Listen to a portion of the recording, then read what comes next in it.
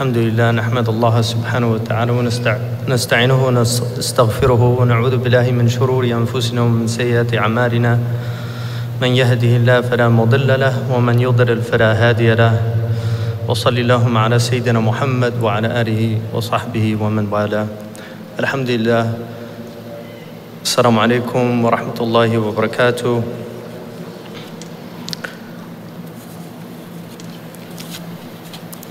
Just a little remark about Imam Zaid's talk, which is a very important talk. I can honestly say that Imam Zaid is among a privileged few that actually practice what they preach. So he does ride a bike all over Berkeley, and he eats local food also. So he's telling you something that he himself does, therefore indicating that it's possible for the rest of us to do it. It's just a matter of will.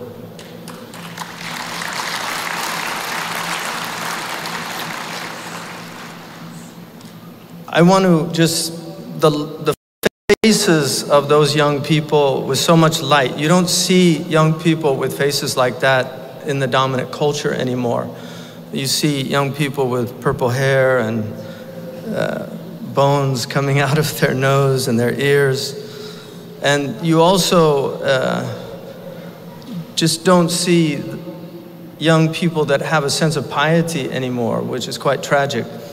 And I would just remind all of those young people, Imam Malik radiallahu anhu, when Imam Shafi'i came into he was only 15 years old, and Imam Malik saw a light in his face. The Arabs call it ma' al-wajh. And he said, God has given you a light in your face, don't extinguish that light with sinfulness. And so one of the great blessings of youth is that the sins are very few. And as you get older, you can either attempt to maintain that as best you can and do tawbah, or you fall into sinfulness and lose that light. And this is why there's nothing uglier than an old kafir.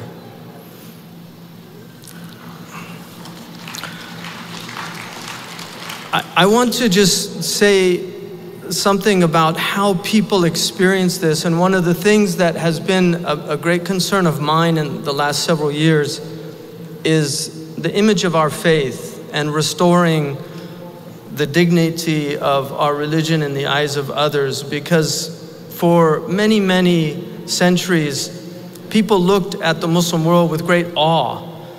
And unfortunately now they look at the Muslim world quite differently. But what they see here when they come here, people outside of our faith, they see something really remarkable, and it has a big effect on them. If you remember, several years ago we brought a rabbi here, and it was the first time he'd really ever been with Muslims, and he was so overwhelmed by it, and he still talks about it. But we had one of the visitors who's done really amazing work, and I just want to read you what he sent to the RIS team. He said, as I sit at the airport here in Toronto awaiting my flight, I wanted to take the opportunity to thank you and your team for such an outstanding experience at the RIS. I had dinner with Juan Cole last night, and both of us were raving at how well organized and executed the entire convention is. I've attended plenty of conferences and conventions, and this one will stand out as one of the best experiences I've had at such an event. First class all the way. And then he said, please pass along my gratitude to all of the RIS volunteers who made this weekend such an extraordinary experience for me. And please know, if I can ever be of any assistance to you in the work you are doing with the RIS and beyond for Muslims, I'm at your service. That's a testimony to the impact that interacting with others has. Each one of us, whether we realize it or not, is an ambassador of Islam, and more importantly, an ambassador of our Lord, the Lord of Islam. And when you meet people, we've seen, and I think Dalia Mujahid and others have shown very clearly that people who have interactions with Muslims have a completely different experience of Islam and their attitudes towards Islam. There are many people in the West who think they've never met a Muslim because they've met Mo, or they've met somebody who maybe has changed their name or uses another name. But a lot of people here don't realize that they're interacting with Muslims all the time. So it's very important that we become aware of that and recognize that we are representing them. Our Prophet ﷺ said in an extraordinary hadith, which indicates what he desired for our ummah, for our community. He said, أَصْلِحُوا رِحَالَكُمْ وَأَحْسِنُوا لِبَاسَكُمْ حَتَّى تَكُونُوا كَشَامَةِ بَيْنَ النَّاسِ. Adorn your houses. Rihal here means, you can have rahila, but rihal, one of the meanings is houses or where you live, your habitations. He said, adorn your habitations, rectify them. In another riwayah, he said, نَظِّفُوا أَفْنِيَتَكُمْ. Clean your yards, have clean yards, because the Muslims are people of cleanliness. They're people of tahara. And so he said, أَصْلِحُوا رِحَالَكُمْ. Rectify your homes, وَأَحْسِنُوا لِبَاسَكُمْ, and adorn your clothes, wear beautiful clothes, so that until you are a beauty mark, as if you are a beauty mark amongst humanity. This was what our Prophet ﷺ wanted for the Muslims, for them to be like a beauty mark amongst humanity, something that people saw as beautiful. Allah is, inna Allah jamilun. Yuhibbul Jamal. Allah is beautiful and He loves beauty. And this is why the Muslims historically were so committed to ihsan. They were committed to ihsan in everything. If you see their calligraphy today, it's sold at Sotheby's. It's sold at Sotheby's, just their writing. They were obsessed with beauty in everything. The mosques are museums. The plates that they ate on are in museums. This was our Muslim ummah. This is who the Muslims were. تِلْكَ آثَارُ تَدُلُّ عَلَيْنَا فَانْظُرُوا بَعْدَنَا إِلَى الْآثَارِ. These remnants we leave behind indicate who we were. So look at our remnants after we're gone. You can see who the Muslim community was. But now we have pockets of this. We still have master calligraphers in places like Turkey that still do extraordinary work. We still have people that in Morocco, you can still go and see handmade clothes with these extraordinary tailors that are so much better than mass manufactured clothes. The carpets that the Muslims make are the treasured carpets of the wealthiest people in the world. They don't buy them from Belgium, machine-made carpets. They want carpets made by Muslims in Persia, but in Muslims in India and Pakistan and places like that. This is who the Muslims are. We're people of beauty. وَمَنْ أَحْسَنُ دِينًا مِمَّنْ أَسْلَمَ وَجْهَهُ لِلَّهِ وَهُوَ مُحْسِنٌ. What better religion is the one who surrenders his entire being to Allah subhanahu wa ta'ala, and he is a person of ihsan. Ihsan is to make things beautiful. Our Prophet ﷺ spoke in the most eloquent way. He was committed to beautiful language. He loved beautiful language. He used to ask them to recite poetry for him at times. And he would ask for more. Ibn Abi Salt was his favorite poet because Ibn Abi Salt was a poet of ethics and speaking of realities and truths. And he would ask them, when he heard one of the great female poets of Arabia, Al-Khansa, recite a poem about one of her brothers who was killed, Sakhar, the Prophet began to weep. I was so happy when I read that, because when I read the Diwan of Al-Khansa, I wept on more than one occasion, and I was happy that I wept at something that made the Prophet weep, which was beauty in language. This is something that our Prophet ﷺ, he loved beauty. He loved beauty, and he was the most beautiful human being, and he recognized beauty. He said, "Altamisu du'a inda mahasini wujuhikum." Ask for dua, seek dua in beautiful faces. And he wasn't talking about physical beauty. He was talking about the beauty of faith that shines through the faces of beautiful people. Because there are many people that should be beautiful based on their faces, and they're actually ugly based on their actions. And there are other people that should be ugly based on their faces, but they're actually beautiful because of their actions. This is something that we can see in human beings. And so it's very important that we restore beauty. What we do should be beautiful. Our mosque should be beautiful. We should dress properly. We've lost a sense of the importance of what a caliph is. And Imam al-Juwayni said that dress follows urf. Dress follows urf. It follows the custom of a people. In fact, Imam al-Mawardi in his book, Adab al-Din wa Dunya, one of the great Shafi'i scholars, says that مخالفة العرف اللباس من الحماقة والسفه. To go against the custom of a people in their dress is stupidity and foolishness. And one of the miracles of our ummah is wherever the Muslims went, they dressed like the indigenous people. And this is why you do not find any standardized dress of Muslims. Wherever they went, they dressed like the people, because they were telling them, we're like you, we're from you, we're part of you. And this is why when you go to Indonesia, the Muslims dress in their way. If you go to Nigeria, they dress in their way. If you go to Tunisia, they dress in their way. Libya, every group has a distinct way of dressing. This is because the Muslims did not want standardization. They recognized beauty and diversity. Because their Lord, our Lord, is the Lord of diversity. Our Lord is the Lord of the rose and the tulip, the orchid, and the petunia. This is our Lord. He's a Lord of diversity. He's the creator of complexions.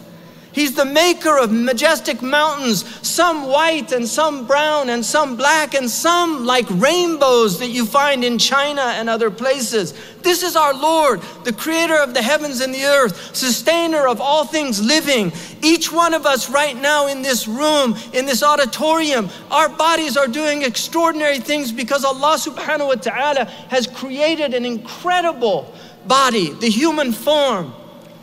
He created us in the best of forms. Fi ahsani taqweem. This is who we are. We are the Khalifa of Allah subhanahu wa ta'ala, and we have to behave like a caliph. This is why the Egyptian peasant with his galabiya and his sadriya looked like a king. This is why the Afghani with the incredible embroidery looked like a king, because they recognized who they were. This is the native peoples and Aboriginal peoples understood this also. And modern people who dress, wealthy people that wear rags, they buy clothes that have holes in them.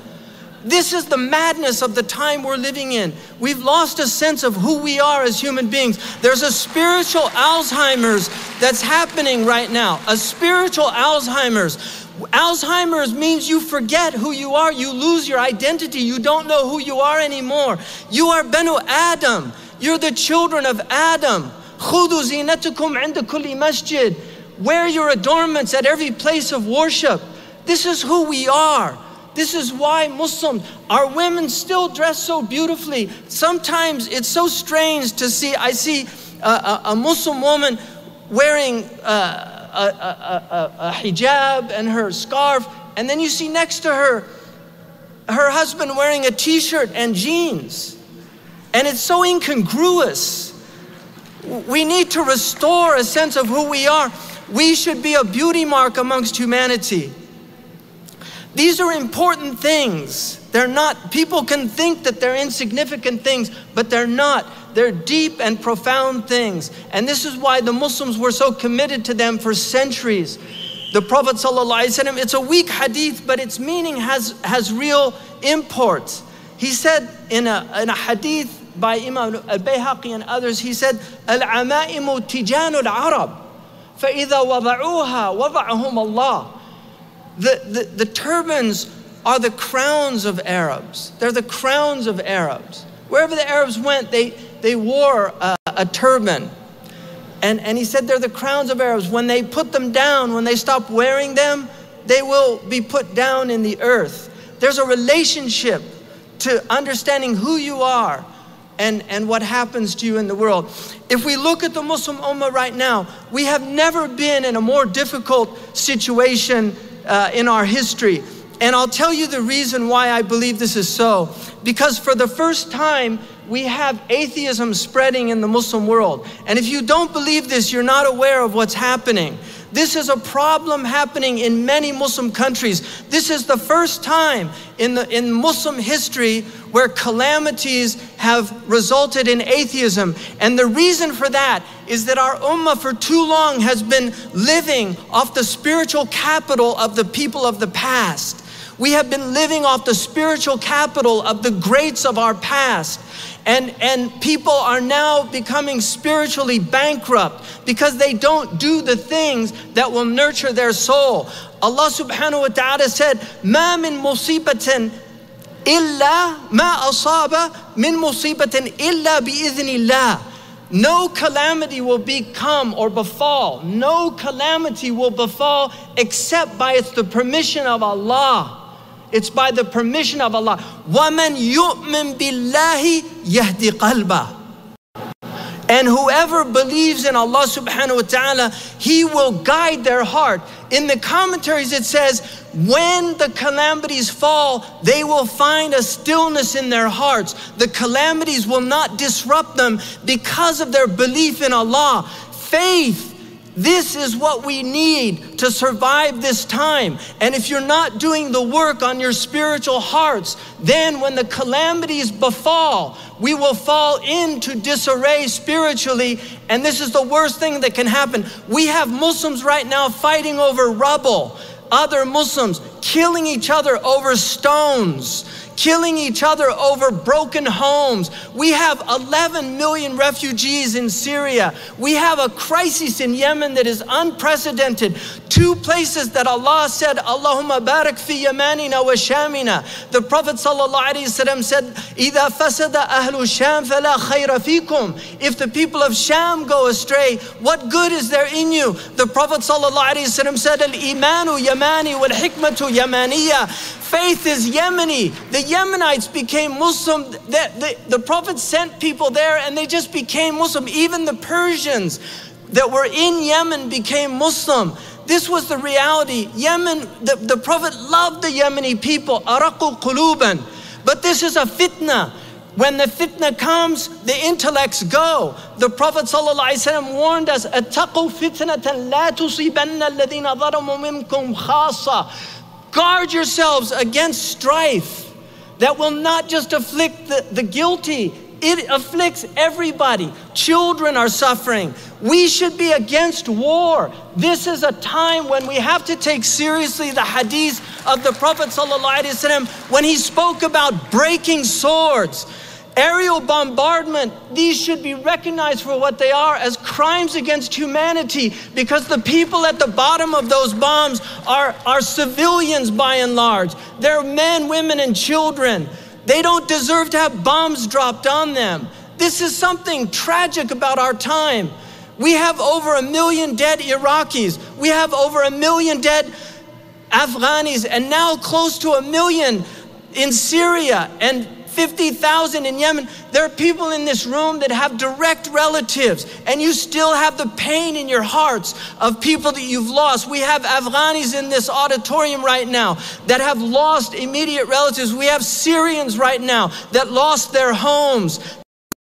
The reality of the time we're living in. There's immense amount of pain, but we have to be people of faith. We have to understand certain things, and one of them is that this world is a tribulation.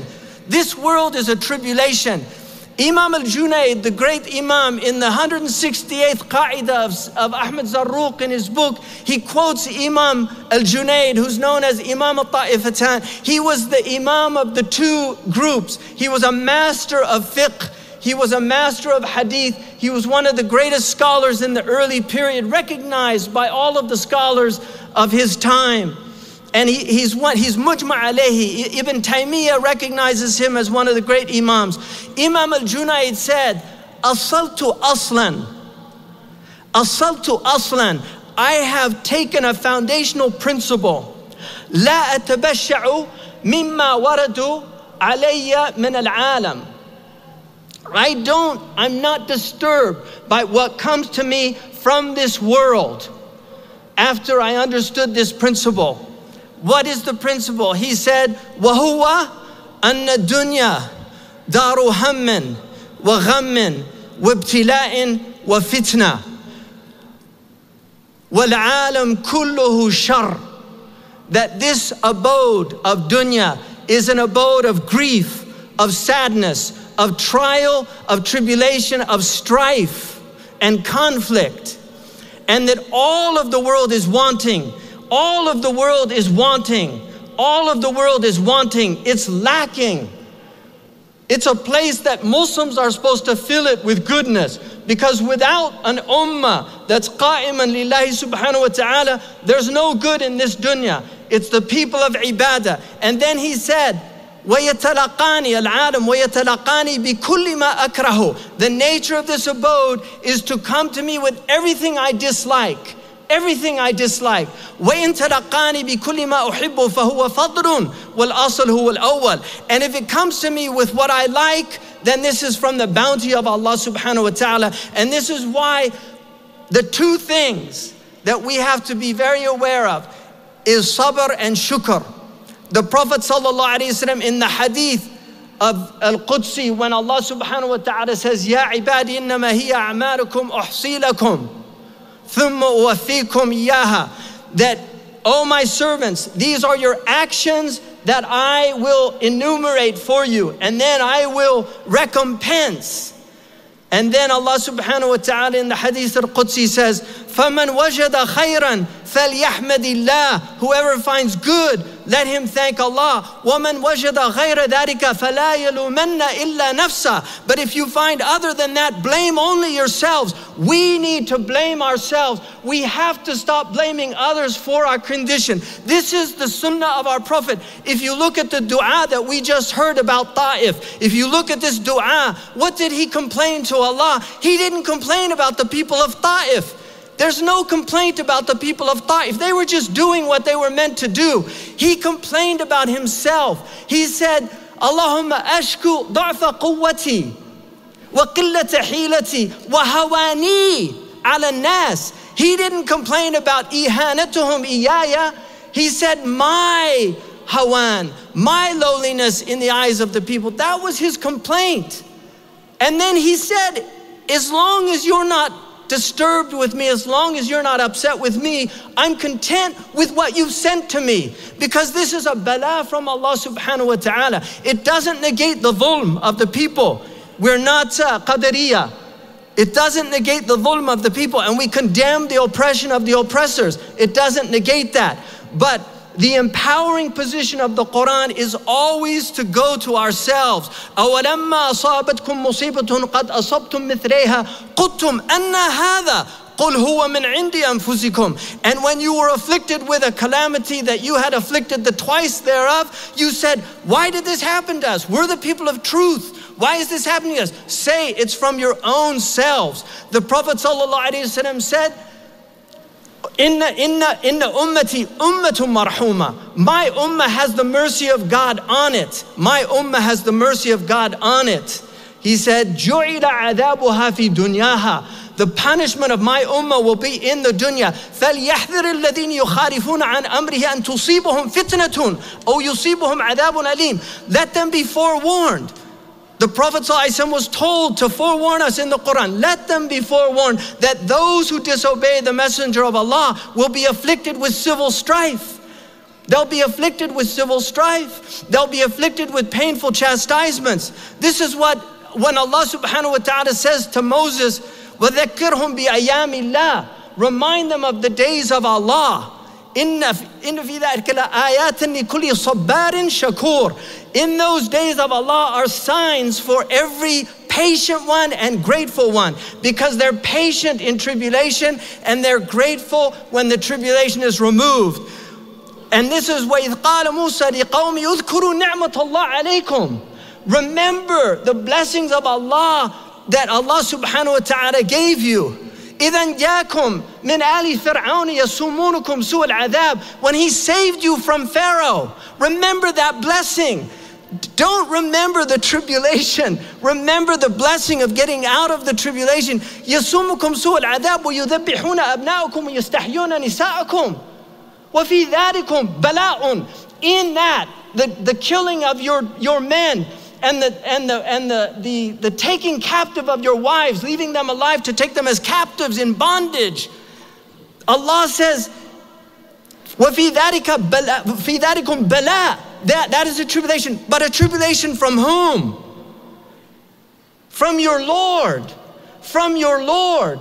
And immediately after that, Allah says, وَإِذْ تَأَذَّنَ رَبُّكُمْ لَإِن شَكَرْتُمْ لَإِزِيدَنَّكُمْ. If you're grateful, I will continue to bless you with gratitude.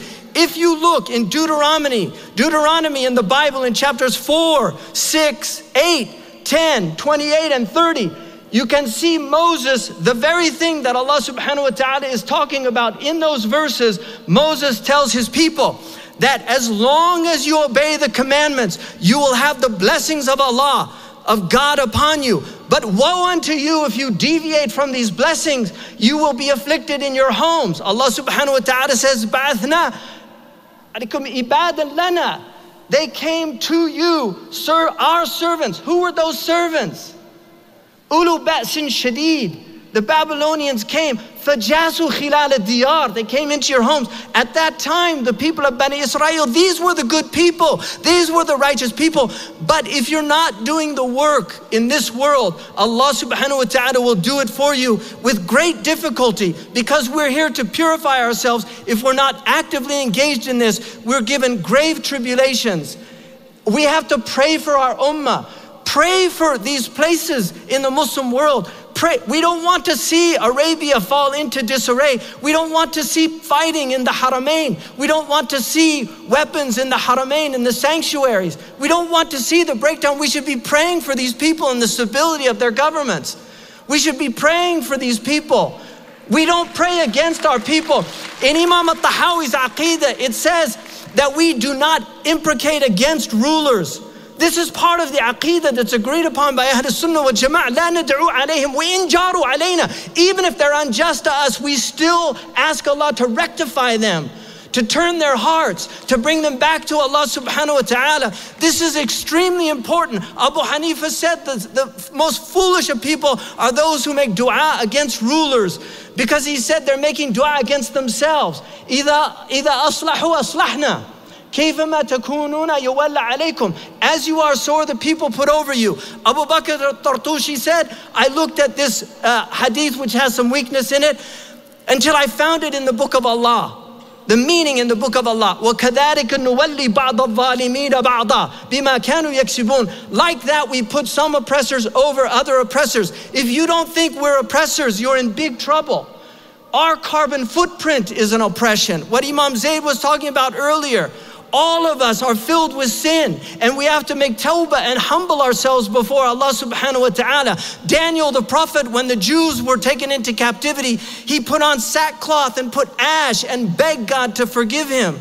This is what we have to do. When the Prophet ﷺ was asked by Abu Bakr, the greatest heart after our Prophet in this ummah according to our tradition, Abu Bakr as-Siddiq, the one who believed the Prophet in every situation when others doubted him. Even when he compromised with the pagans in Mecca, and they said, why are you compromising with the pagans? Aren't we on the truth? Abu Bakr was the only one that didn't have any wavering in his heart. He said, Ya Rasulullah, teach me a dua that I can say in my prayer. He said, قُلْ Allahumma inni zalamtu nafsi zulman kathira.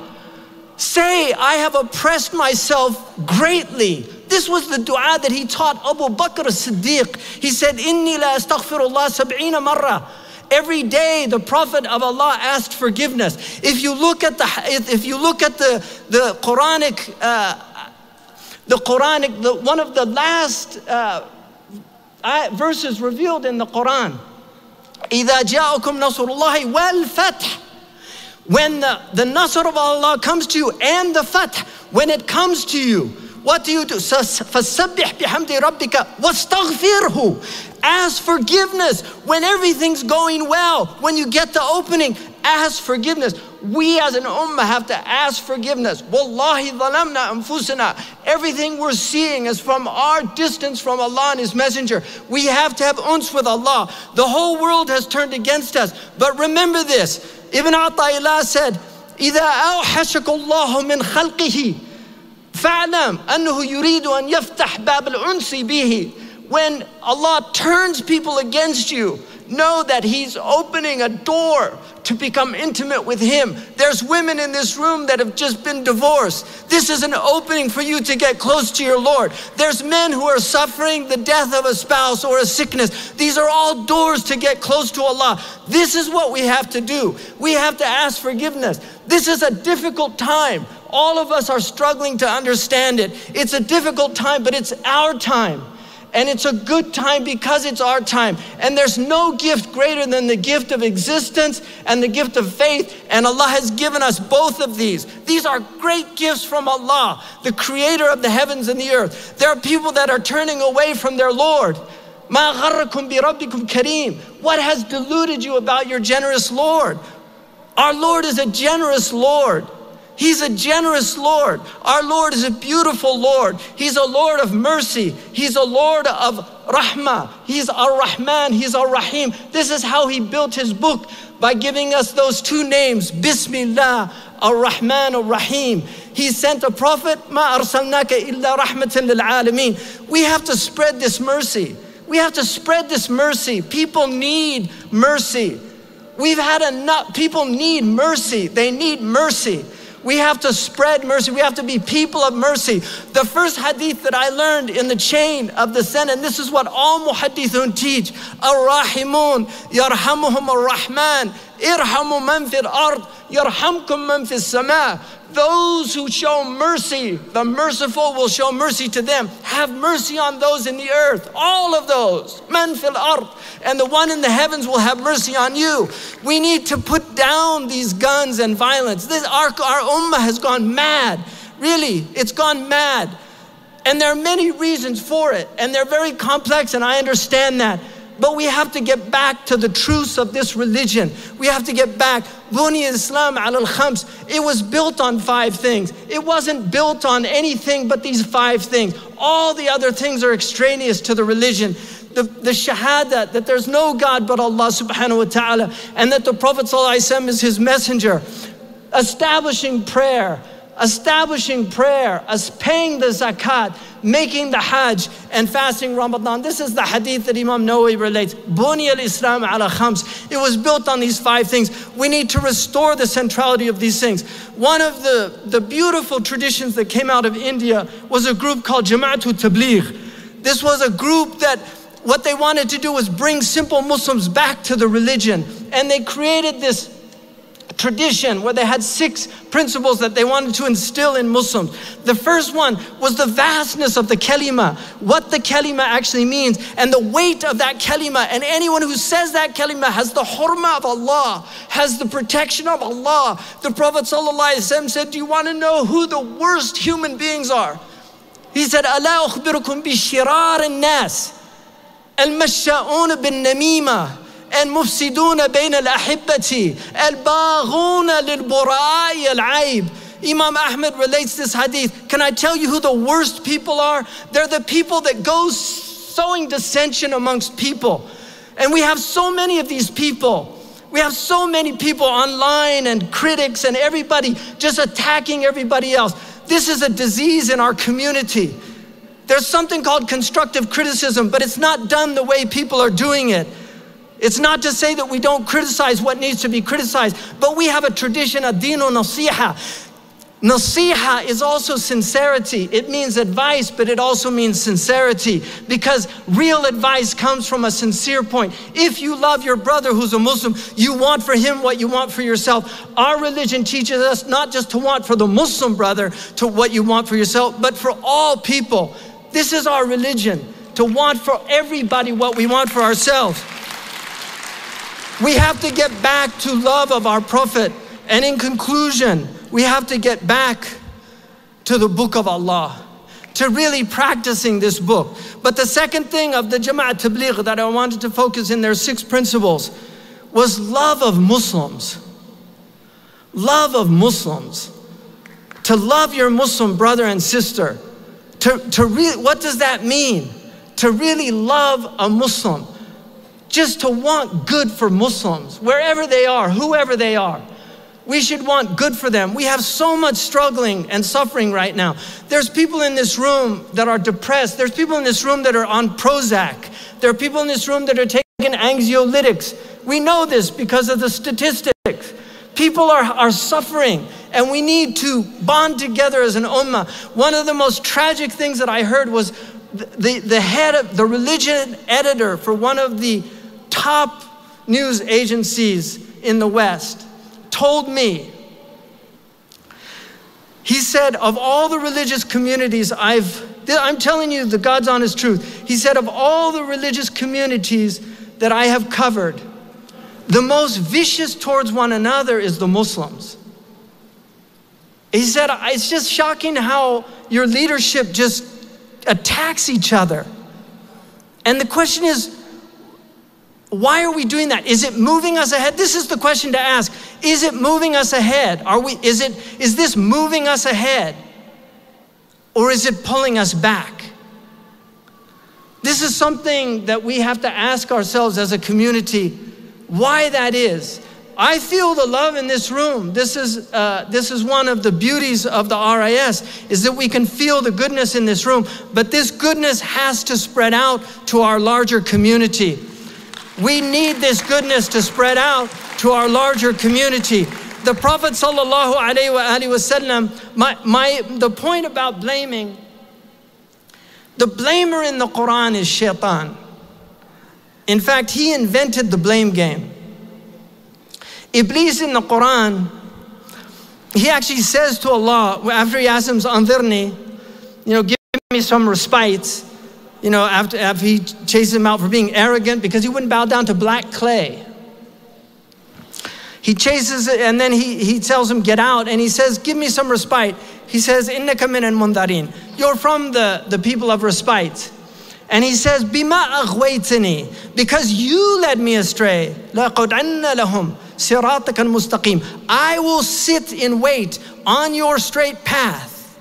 Thumma latiyannahum min bayni aydihim, and I will come to them in front of them. وَمِنْ خَلْفِهِمْ, and behind them, وَعَنْ أَيْمَانِهِمْ, and unto their right, وَعَنْ شَمَائِلِهِمْ, and to their left, وَلَا تَجِدُ أَكْثَرَهُمْ شَاكِرِينَ, and you will not find the majority of them grateful. And this is the second, we have to be grateful. The Prophet ﷺ, أَوَلَمْ أَكُنْ عَبْدًا شَكُورًا اِعْمَلُوا آلَ دَاوُدْ شُكْرًا وَقَلِيلٌ مِنْ عِبَادِيَ الشَّكُورِ. Work, O the family of David, work out of gratitude. And few of my servants are constantly grateful. We know now that gratitude will literally uplift your spirits. It will change your physiology. We know that people in a state of gratitude live longer. We know that people in a state of gratitude suffer depression much less. They had a study in Davis University, a gratitude study, where they had people that were depressed just write every morning 10 things they were grateful for. And they found over a period of 3 or 4 months, they were becoming less and less depressed. Grateful, we need gratitude. And the Prophet ﷺ said, "Ajaban li amr al-mu'min, inna amruhu kulluhu lahu khair." This is in Sahih Muslim. How wondrous is the state of the believer. All of his affair is good. And then he said, "In asabatu sarra'u sabar, sarra'u shakar." If goodness, if he gets goodness, he's grateful. And if he gets, وَإِنْ أَصَابَتْهُ ضراء إن أصابته ضراء صبر وإن أصابته سراء شكر وليس ذلك لأحد إلا للمؤمن. If he gets good, he's grateful, and if he has difficulty, he's patient, and the believer is the only one that has that. فَمَنْ وَجَدَ خَيْرًا فَلْيَحْمَدِ اللَّهِ. That's why, because a believer sees it all as good. Even what afflicts him, it's good, because he gets a reward for his patience. So it's important we restore gratitude in our own lives, to our children. I mean, there's so many incredible young people in this room. You're an inspiration because you're going against the tide. Rebellion today is to be pious. In the old days, it was to be sinful. When everybody's sinful, then you can rebel by being pious. That's the best way to rebel today. In conclusion, our Prophet ﷺ warned us about these days. These are the latter days. We don't know when the end of time is coming. Some of them thought it would be at the end of the 15th century for the Muslim Ummah. Allah knows, we don't know. But it won't be for a while because the atheists win in this world. They lose in the next world, but they win in this world because the end of time doesn't come until there's nobody left to say Allah. And that's in the hadith. So as long as we're saying Allah, there's good in the world. And I'll tell you, this happened to me recently. I was in the Vatican. I've been part of an ethics committee at the Vatican for the last 2 years, going every few months. And I learned a lot, but one of the things that really struck me this time, I was in the Vatican, and one of the things about the Vatican, if you go there, you see all these people, they're walking around like this. And they're looking at like Michelangelo's paintings, and it really struck me that I didn't see a lot of people doing devotion. It was like, and then I went immediately after that to Medina, and I was so amazed. Despite this ummah, we have so much ignorance in our ummah, but there's still so much devotion. And it's just amazing. You get up at 2:30 and you think you're gonna find a place in the Roda, it's already full because people got there before you. Every 5 prayers, you just see these floods of people going. You see people weeping. You see tears flowing down people's ideas. You see people doing khatam. It's stunning. Excuse me, to see the devotion in our ummah. Our ummah is still alive. It still has a heart. And we're still the people of Allah, inshallah. May Allah continue to bless this ummah and restore our knowledge, restore sanity to our leaders, wherever they are and whomever they are. The Prophet ﷺ said to Imam Ali when he asked him, the Prophet said that, يَأْتِي عَلَى النَّاسِ زَمَانٍ. He said the time will come when there will be fitan كَقِطَعِ اللَّيْلِ الْمُظْلِمِ. There'll be fitan like a portion of a dark black night. And they asked the Prophet ﷺ, he asked him, مَا الْخَلَاصُ يَوْمَ إِذٍ يَا رَسُولَ اللَّهِ. How do we get out on that day?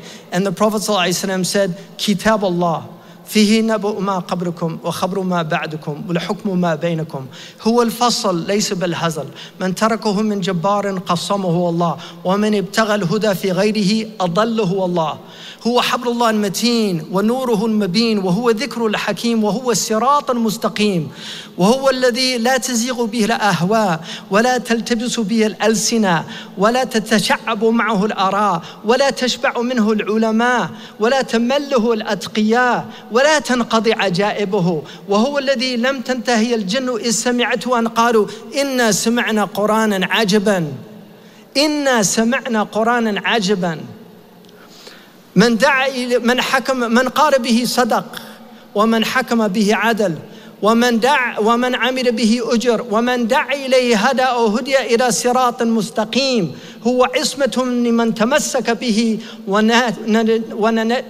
لمن اتبعه. This is an extraordinary hadith that Imam Tirmidhi relates. At the end of time, he said, cling to the book of Allah. وَاعْتَصِمُوا بِحَبْلِ اللَّهِ جَمِيعًا وَلَا تَفَرَّقُوا. We were told not to be sectarian. This is a commandment from Allah. It is haram to fall into sectarianism. This is a commandment from Allah. And call people to unity. Call people to unity. Really. The Shia and Sunnah should not be fighting. We both say La ilaha illallah. This is the hurma of the kalima. We shouldn't be fighting. The Amman Declaration, which I signed, the Amman Declaration identifies 8 of these different groups that all of them, inshallah, have salvation, and we shouldn't be fighting. So this is important to call people back to the book of Allah. It has news of what went before. It has news of what's coming. It's a criterion. It's not a light it's heavy. سَنُلْقِي عَلَيْكَ قَوْلًا ثَقِيلًا. It's not heavy. It's the habl of Allah. It's the rope of Allah to cling to. It's the rope of Allah subhanahu wa ta'ala. It's His light. جَاكُمْ مِنَ اللَّهِ نُورٍ. This is a light that's come from God. It's a light. It's the straight path. It's the wise reminder. It's the one that people will not go astray in their appetites with it. Their tongues will not become diverse with it. Their opinions will not become ambiguous with it. This is the book that its wonders will never cease. This is the book that when the jinn heard it, they said, we heard a wondrous book. This is the book that the one who speaks by it has spoken the truth. The one who calls to it is rightly guided. The one who acts according to it is rewarded, and the one that clings to it will have salvation. Alaykum bi kitab Allah. The hizb will take you 15 minutes maximum.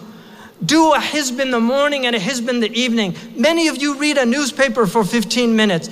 Read the eternities, don't read the times. Read the eternities, don't read the times. People spend, now if you have the latest iPhone, it tells you how much time you're wasting on the iPhone. Look at that and then ask yourselves, do you have 15 minutes for the book of Allah in the morning and 15 minutes in the afternoon? May Allah subhanahu wa ta'ala guide our ummah. May He restore the sanity of this ummah. May He bless every single person in this room. Anyone who's depressed, may Allah uplift your heart. May He put joy in your heart. Anyone who's going through a divorce, may Allah make that transition easy to a better thing. Habib, when she came from Habasha, the Prophet ﷺ, she had just, her husband had left Islam, but she held strong. And when she came from Habasha, the Prophet ﷺ said to her, May Allah give you a good husband. She ended up becoming married to the Prophet ﷺ. The Prophet ﷺ, another one of his wives, his husband died, who was a righteous man, and the Prophet made a dua, may Allah subhanahu wa ta'ala replace him. And she said, who could be better than him? And then the Prophet married her. So good will come, inshallah. Maybe you hate a thing, but in it is good for you. Wallahu ya'lamu wa antum la ta'lamun. Allah knows and you don't know. May Allah subhanahu wa ta'ala reward all these extraordinary, beautiful young people. May He preserve the light in their faces. May Allah subhanahu wa ta'ala bless all the volunteers. May Allah bless all the people that supported this, all the people who came from wherever you came. Look at all of the organization on this planet for dunya. Humans are so organized for dunya.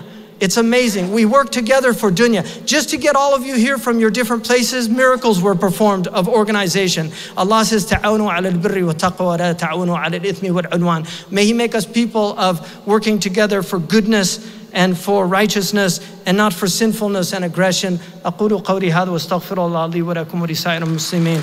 السلام عليكم ورحمة الله.